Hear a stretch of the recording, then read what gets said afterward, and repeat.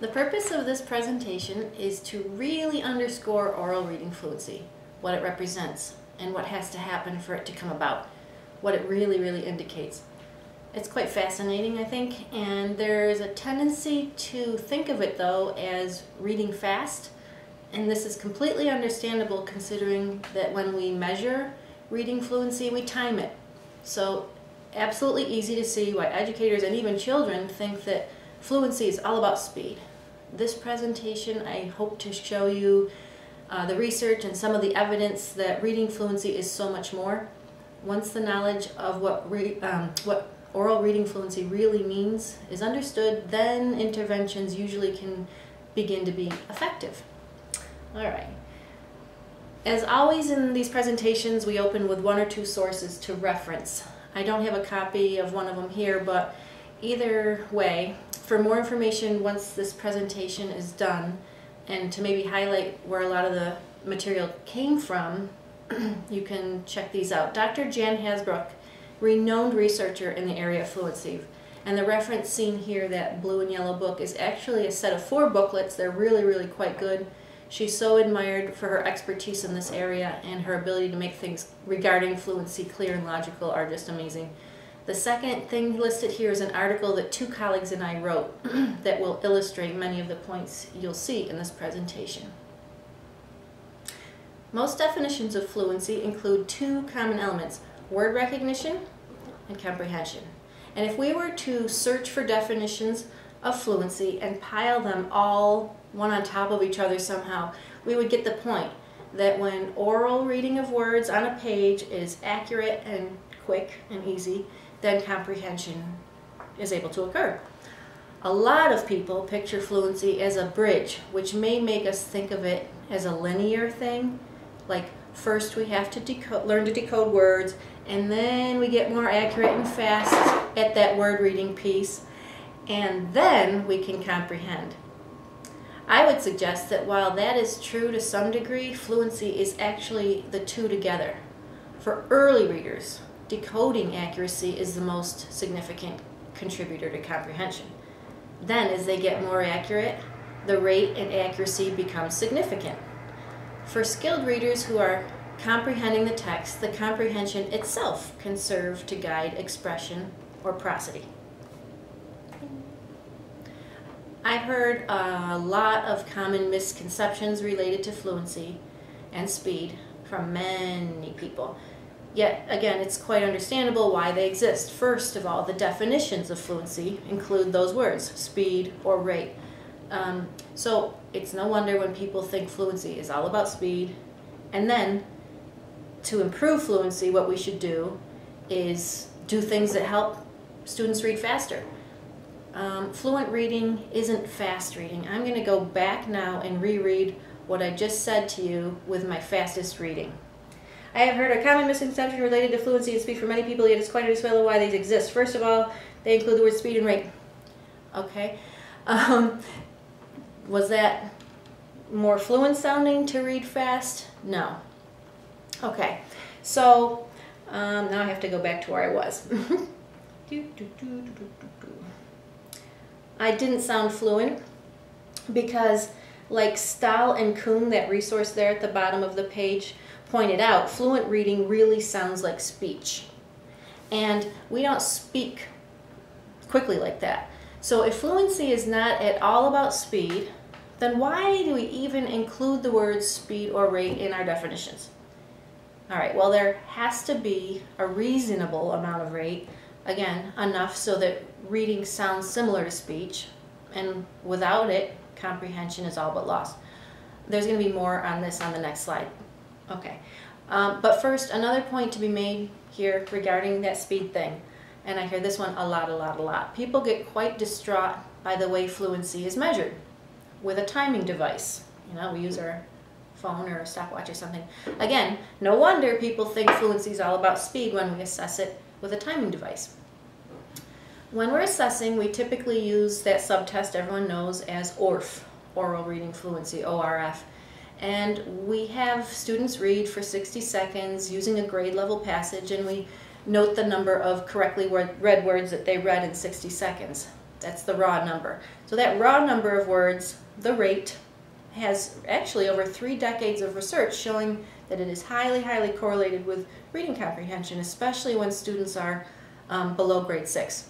More on this in a couple slides too, but let's just say that since we measure or assess fluency by timing it, that makes many, many people think that the time, the be-all and the end-all is speed. I've heard people dismiss fluency entirely, saying, reading is about meaning, it's not how fast you can read words, so we don't measure fluency. And I've seen people helping children practically memorize those passages by having them read them and reread them and practice them over and over so they can get a higher score. No. So these misconceptions lead to poor literacy assessment practices, poor instructional practices, and then I would just want to say, interestingly, in their commentary on reading fluency assessment, Hasp and Suchi, 2014, said that ORF actually doesn't measure fluency. After all, fluency is more than that rate thing. Instead, they said it's actually a measure of automaticity, indicating how proficiently and easily a student can read. Proficiency in reading is so important. Let's keep that in mind.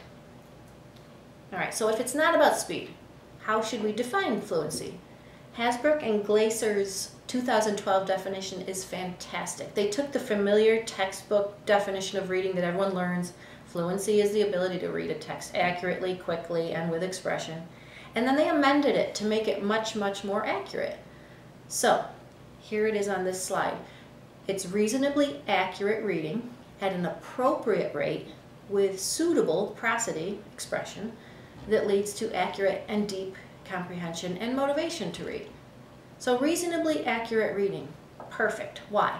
Because 100% accuracy might not always be needed. It's necessary when reading a medicine bottle or maybe an assembly manual of some kind, but Rosinski and colleagues suggested that accurately reading like 95 to 98% of words is enough to maintain comprehension of most texts.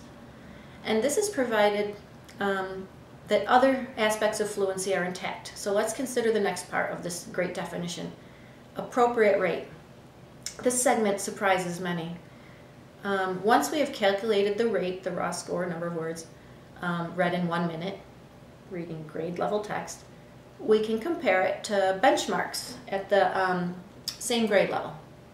So what fluency rate are we looking to get? We know from lots and lots of research that a rate below 50th percentile is correlated with impaired comprehension. You're reading too slowly to make sense of what you're seeing. That'll be on the next slide.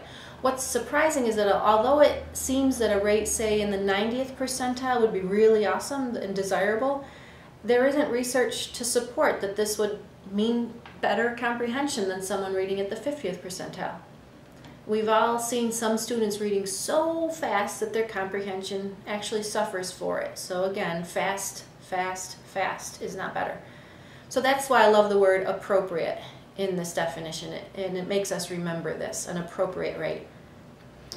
Once when I was discussing fluency with a colleague who really viewed fluency only about speed, rationalized not needing speed to me, she said something like, I know a lot of students who aren't fast readers. They get their work done. Well, of course, everyone is different. Some of my friends are fast walkers and some are slow walkers, fast talkers, slow talkers. The fast walkers and the slow walkers, they're both going to get to their destination. I would only like to point out one thing because I hate to give an inch and then have someone go a mile down the wrong road. If my colleague students are reading, say, at a rate of about 80 words a minute versus the average college student's rate of about 200 words a minute, yeah, they're all going to get through their assigned chapters in those textbooks. But think about it. If the chapter has, say, 20,000 words, it'll take the student who reads 80 words a minute over 4 hours to read that chapter. The student reading 200 words a minute is going to have that chapter read in about an hour and a half.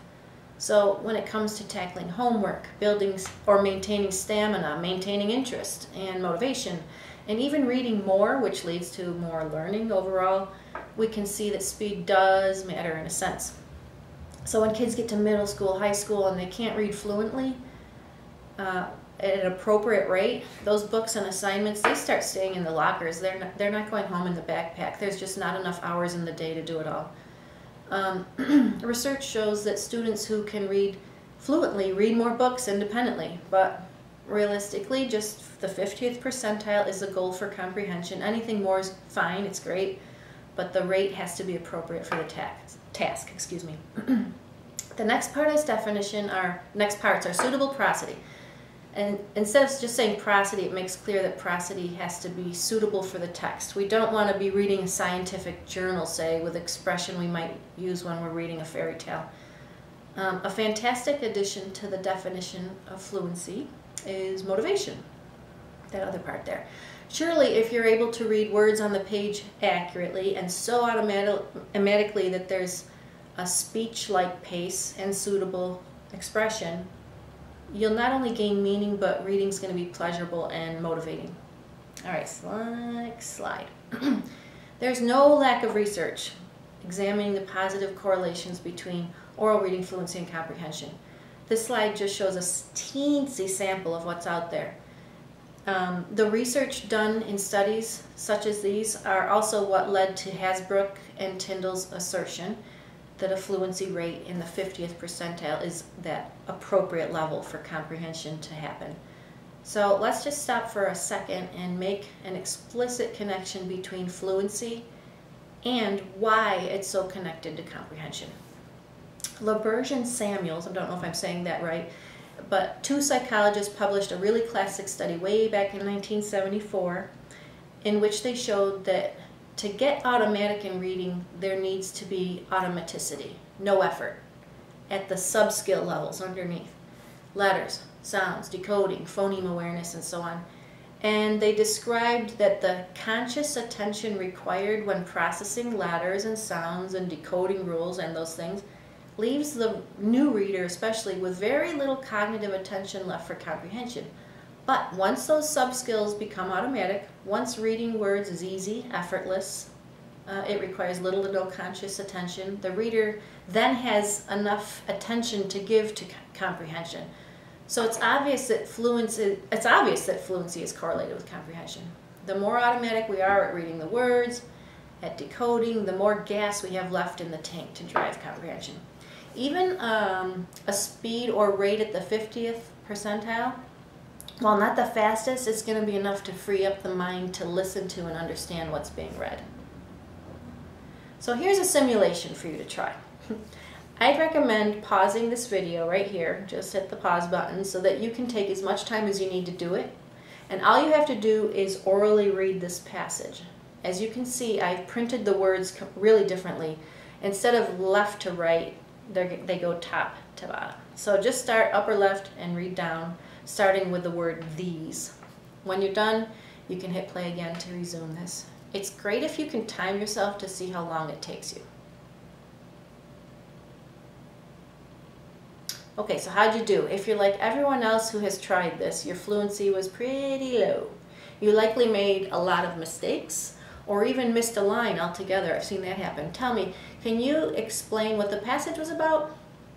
Probably not. You're probably scoffing and saying, no. This is because your cognitive attention was drawn to the words. You had to figure out what those words were and sound them out. Your brain's not used to reading top down, so it had to pay more attention to the letters and sounds and putting them together. You had to depend on context a lot to support what the next word was. You probably, if you read it out loud, sounded monotone, and you were most definitely slow, and you're probably frustrated, and you're probably not motivated. And I hope you timed yourself, because now you're going to read it again. All right, this time here, read it again, stop it if you want to, time yourself. And this time you'll probably be able to tell someone what the passage is about because you can comprehend it. It's likely reasonably accurate. You didn't skip lines or make mistakes, and you probably had a nice appropriate rate with suitable prosody that led to accurate and deep comprehension and hopefully motivation to read. This time, if you read it this way, you're fluent because you didn't need to pay attention to the words. Was it because you read faster that you comprehended? No. It's because you read easier. You read easier. And due to the fact that you could read easier, your reading just so happened to be faster. So, when it comes to fluency, no one is saying it's important to read fast. If they do, they're wrong. What we're saying is that it's important to read easy and easily. And because when we read with ease, we're able to read more words within a little time limit. So that's why it's a great way to measure how easy reading is. It's a great way to measure how easy reading is becoming when we give an intervention too. All right, so this is just a cartoon visual for you here, kind of a metaphor for trying to make a student become fluent using strategies that encourage faster reading, more natural sounding reading, etc. Why is the student not reading fluently? That's the question to ask. It's the proverbial cart before the horse. All right, choose any one of these clip art images on this next slide and consider what it takes to become fluent with the activity. For each one of these, there are discrete sub-skills underneath that the operator or performer has to become adept at, having to perform many of them at the same time. Observe a 3-year-old soccer player, a bunch of them, who haven't learned how to kick or handle the ball or stop the ball with various parts of their bodies, and who haven't learned the rules of the game like scoring or what offsides means, or how to pass and maneuver. And then observe an elite adult FIFA game. I mean, the difference is so evident, right? Because the more fluent adult players have a command of those sub-skills. The game proceeds smoothly with great speed and grace. It's easy for them. Keyboarding, or operating a combination lock, or operating an adding machine. The first few times we're slow. We're halting. We're prone to lots of errors. Eventually, we don't give any thought to any of it. Fluency with those underlying sub-skills in everything we do in life means it becomes easy, and then speed is the result. So fluency can only be a result. It's not something we can start with. We can't say, oh, your keyboarding skills are slow. You're only typing 12 words a minute. We need to see 80. Go faster. And then expect someone to just go faster. No, we need to work on finger placement, muscle memory, where the pinkies go, and so on, until those things are easier. And then fluency evolves. It's a byproduct. It's a result of everything else working smoothly. We cannot say to our students who don't find reading words easy, listen to how I read. See how it's supposed to sound? Now read like that, faster and with nice expression. We can't, because they'll try, but their cognitive energy still has to pay attention to the words. Make that part easier, and then they're going to be more fluent. All right, so typically we see instruction to address fluency as involving some kind of repeated practice of reading and rereading text, practicing phrases, and so on. This is great. Practice reading and rereading text is certainly going to make reading more fluent of that text. We have to consider, though, are they reading it more fluently because they're remembering how it goes, or are they actually reading those words with more ease? If we take the words out of the text and write them on cards, and we give them to the student and have them read those words with ease, this, by the way, is, I would just want to say here, why the Common Core state standards are specify that students have to be able to read words not only in context, but in isolation, because the text is supportive and it's to hide the student, it's using it as a crutch. Anyway, repeated readings may also work because of repeated exposure to words, and that's going to help students in subsequent texts when those words appear again. All right, so no one would ever say that repeated readings is something to avoid. No, I'm not saying that. No one's saying that. But if we're trying to make reading words easier, which will absolutely help make reading all texts that students try to read more fluent and more easy to comprehend, we have to see why the fluency and comprehension is wobbly. So it's like this table here. What foundational skills are missing or still requiring a lot of effort? Give an alphabetic assessment, and you might find the student doesn't really know their digraph sounds automatically with ease. Give a decoding assessment, and you might find they get hung up on, say, the silent E pattern, or they get hung up on words with vowel teams. That's a real common one. Give an assessment of phoneme awareness that includes having them manipulate the phonemes, and you're going to probably find they're not proficient at that very often. For more insights on these few things I just mentioned, you can go to the presentations on the simple view of reading. It's also in the presentation on phoneme awareness and the presentation on orthographic mapping, so they're all tied together. All right, the bottom line here, based on the research evidence, and the true meaning of fluency is that we have to make sure the student can read the words with ease. Educators often hear this, acknowledge it, and then they're kind of disinclined to change the focus of instruction to words. I get it. They might even tell me reasons for being reluctant to do so. I'm not really sure what to do to teach phoneme awareness or decoding. Okay, super cool, that's honest, you know, and it's a real common issue. Let's help you to figure out what to do. Reach out to someone in your building who knows, or brainstorm how to get that knowledge. Start by watching other presentations in the series. I have some really amazing sources you can check out.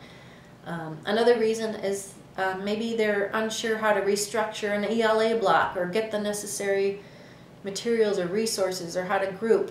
Yeah, it is very complicated and a lot of work to shift fluency work to the words instead of what you've always done maybe. But if educators team up to put that work into it, they almost always find that the teaching gets so much better and it even feels easier, and the students are achieving more with a lot less teaching effort. It's easier in the short run to just have students reread texts, do a reader's theater, use computer programs that have a lot of text rereading and so on. But if fluency is like stagnant, it likely means that reading words is remaining stagnant. School districts will show me oral reading fluency data over a period of a few years, like the data that I have pictured here, and they'll express frustration. Only 30, 40, say 50% of the students have fluency rates at benchmark. Those are the figures in this example here in green. And the students in yellow and red are the students performing poorly on the state tests, and that makes sense because if you struggle to read, you're not fluent, and if you struggle to read, you can't comprehend, and if you struggle to read, you can't get through the questions on a state test easily. You probably comprehend just fine if something is read to you, but it takes you so long and takes so much concentration that the meaning of the text is lost. When the schools then turn to implement programs to boost phoneme awareness, proficiency, decoding skills, and so on, those underlying skills, the fluency scores start to go in the right direction, up, up, up. The data printouts show these triangles become mostly green, with just a little yellow at the top and sometimes little to even no red, meaning no tier 3. That means fewer kids not at grade level and more attention for them too. They're in smaller groups. So it takes work. It's worth the commitment of doing it, even if it takes a few years to get it just right. I often hear, I hate timing kids when they read. I like to let them read the whole passage and listen to their reading. Okay, fluency is best measured with a time limit. I know, because it sets the same standard or limit around everyone. Everyone gets 60 seconds to read, everyone. And then we can see who was able to read just a few words in that small window of 60 seconds and who could read a ton of words in that window. Fewer words means word reading isn't easy, obviously. Having the child read the whole passage defeats the whole purpose. A, you can do that any other time if you want to. B, there isn't enough time in a school day to listen to all the children read for what could be many, many minutes. C, it's actually cruel if the child struggles to make them read through the whole thing. And D, your data, are going to be rendered meaningless. So you'll have nothing to compare to. So by timing it, 60-second gates, we get a quick assessment, of overall reading health, similar to like a thermometer giving us a temperature of our physical health. The number on the thermometer has to be interpreted. The reason for the number being low and fluency has to be investigated. It's not due to knowing letters. Is it due to not knowing letter sounds or phoneme awareness? And we have to dig deeper. Anyway, think of fluency assessments as what they really are, measures of automaticity. And here's an analogy. Pretend you're a swimming coach, and I use this analogy all the time, both Michael Phelps and I apply to be on your team. You haven't got all day, but you want to see how well we swim first. We each jump in, you blow the whistle, we swim as far as we can in 60 seconds. I'm personally glad you're not having me swim for a half hour because I'm going to drown. Alright, so I was able to complete 18 freestyle strokes, say. Wow. Michael Phelps, on the other hand, I don't even know, he might complete, say, 68. He's going to be allowed to go get a bite to eat, but then you need to assess what I'm doing. I stay in the water. You look at my kicking. You assess my arm and hand movements. You assess how I move my head and breathe. You help me get more automatic with all of those skills, with some lessons and some coaching. You work on those underlying skills, my breathing, my arms, my kick, for a few weeks. And then you have me jump in the pool and swim again for 60 seconds to monitor my progress. Yay, I'm now swimming 30 freestyle strokes in 60 seconds. It's not about how fast I'm swimming, it's about how much easier swimming is getting for me. I can then do more of it. So I'm less frustrated. I probably won't drown now. All right, so these are all standardized measures of oral reading fluency, commonly used in schools. Ames, Webb, Dibbles, Easy, CBM, FAST. Standardized means they're given in the same manner to all students. Standardization is needed so that the score we get is meaningful and can be compared to the scores of students at the same grade level, all of whom were given the assessment in the same way. Just like we have a standardized currency system. We use dollars. We don't use chickens and tomatoes. And just like we have standardized weights or measures, a pound or a cup or a tablespoon is the same for all of us. Standardization just means the same for everyone. Don't confuse this with high stakes testing. So you can't be against standardized tests because you're equating them with high stakes tests. That's not the same thing. Standardized tests have been proven for decades to be reliable. What does that mean? That means that if we give them to students every few months or even every couple of weeks like these, the scores aren't going to be all over the place. A child's not going to score 13 words in a minute today and then give them in 2 weeks another one and it's 9. They're not going to get 90 words because the developers tested these passages on thousands and thousands of kids to make sure that a grade 2 passage is similar in difficulty to another grade 2 passage. They've also been proven for decades to be valid. What does this mean? This means that they measure what they're supposed to. We're looking to see how automatic a student reads. We're looking to see the likelihood that this student is going to meet future benchmarks. Oral reading fluency is highly correlated with future reading achievement. Valid and reliable assessments. Okay, as a last reminder, in case I haven't said it enough, I hope that you now have a more fluent, deep understanding of what fluency is, what it means, what it indicates, and why it's important. School curriculum teams should make sure that all teachers share these common understandings of fluency so that the goals for instruction and assessment can be in alignment. All right. Well, that was a little bit on fluency. Thank you really very much for participating and watching this.